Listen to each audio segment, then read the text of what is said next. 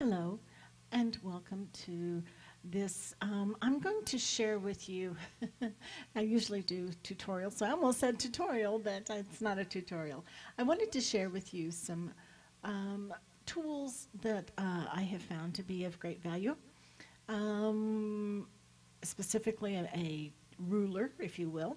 And I would like to show you, I mentioned in our last tutorial that some WYSIWYG editors have a button for tables, and I wanted to demonstrate that for you as well. So, as you can see, I'm on the page right now. It's called, I think it's called SPADX, S as in Sam, P as in Paul, A, D as in dog, I, X, B as in boy, D as in dog.com. And it's a free utility. You can download it. It's a very small file. I have one, and I really have found great value in it. Um, as you can see, I have it in a vertical alignment right now, which is sometimes you find that you do have to measure something vertically. It's wonderful. You can adjust it by sliding this little slider up and down. Now, if you put your cursor somewhere on the ruler and right click, you'll see that you have this little menu, and it says flip, pixels, inches, picas, centimeters. Now, most usually things on the web when you're measuring are usually in pixels. Okay? So, except for, well, anyway, but I'm going to flip it, and I'm going to have a horizontal one now. And you can just put your cursor over it and drag it wherever you need it. And like I said, this little slider will increase the size. Now, I'm going to take it down. This is about as small as it will go, but I want to enlarge that just a little so that you can see a little better. If you find that you've taken it down in size as small as it will go, and yet what you're trying to measure is it's just not small enough, if you run your cursor over the bottom of the ruler, you will see that up here that it is moving and it is measuring for you. Okay, so that makes it very nice. The other thing I wanted to show you was a WYSIWYG from Kompozer. And here we are. And as you can see, I have that left. Okay, I already have a table up, but I want to show you anyway again. So what you can do is you come up to the top, which is where most of these buttons are on the WYSIWYGs, and sometimes it'll say quick table or just table. So up here it says table. We're going to click on that, and this is what is called usually a quick table. Okay, and it has down here it has a grid, if you will, and as you run your cursor over, you tell it how many columns and rows that you want. So this is like a 6x6. Now, if you want to be more precise with your measurements and so on, you can come over here and you can insert however many rows, how many columns you want. And then, as I said, now normally when you're measuring on the web, you do pixels. But I have found that it is easier sometimes to go with a percentage of the window size, just because it makes it a little easier than trying to figure out the pixels, because I mean 75 pixels really isn't that large. I mean, it sounds huge, but well, we could get our measurement up here, and here would be roughly there's 75 pixels right there. Oh, that's 80 no, that's not. But as you can see, 75 would be very small.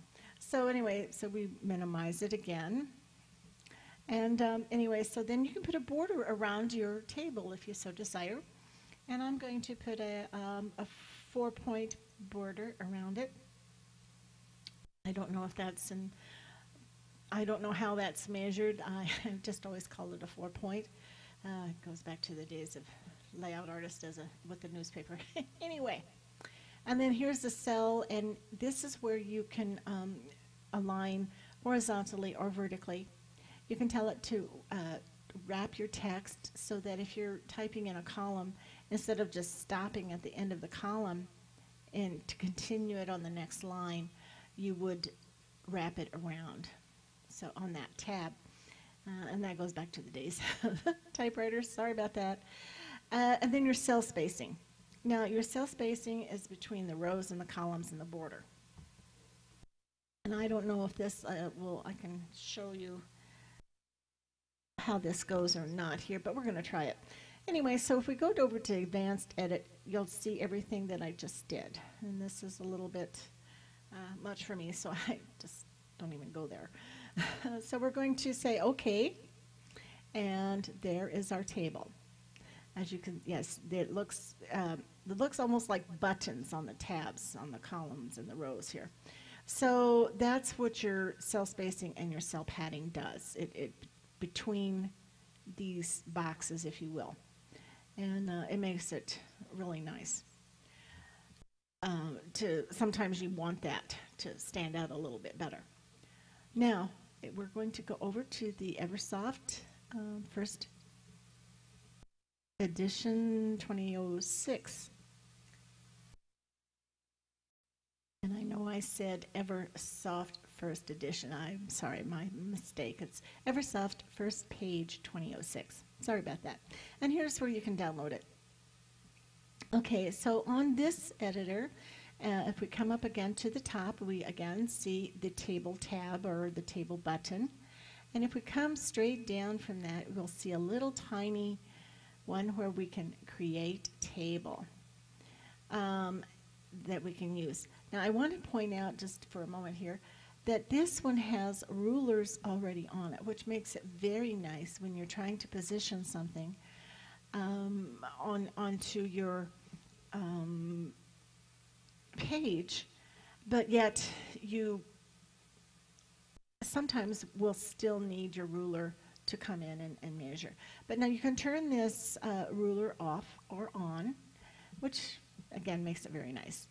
Up here, like I said, here is your create table. We're going to create table.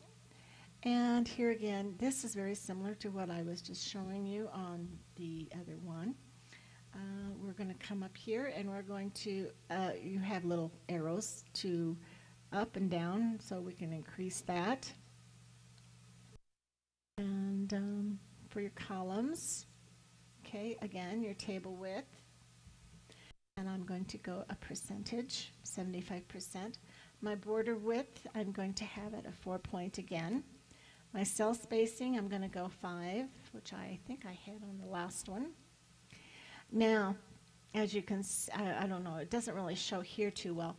But now, if you want to be even more detailed, there is a tab right here that says Extended.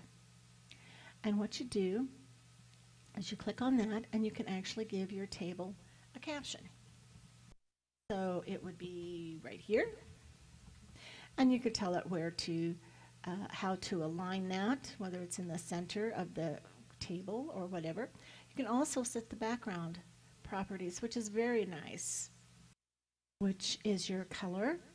And then you can, if you click on that, then you have this come up, and oh, let's go green. And we're going to apply that and say OK. And then if you have a background image, of course, you could always put that in there. You go to your hard drive and pick up an image if you so desire. So anyway, so your border color, you can also change that. So like if you don't want black, but let's say, let's go, just because it will show up easily, we'll go that color. And then you can use light or dark borders. And you can say a light border. If you have like a dark table, then you could, of course you would want to use a lighter color just to make it stand out. But anyway, so that's how you could do that.